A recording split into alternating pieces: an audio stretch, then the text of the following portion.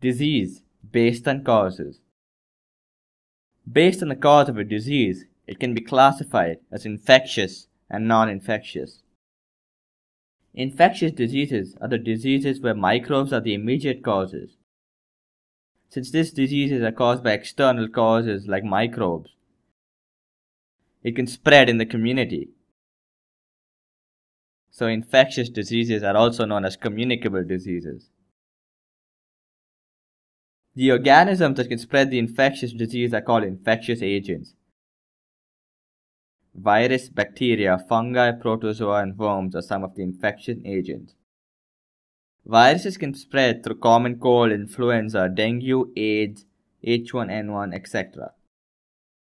Bacteria can spread typhoid, cholera, tuberculosis, etc. Fungi spread mainly skin infections. Malaria are spread by protozoa. Intestinal infection are few diseases spread by worms. Categorizing infectious agents is important for the treatment of diseases. Non-infectious diseases are not caused by infectious agents.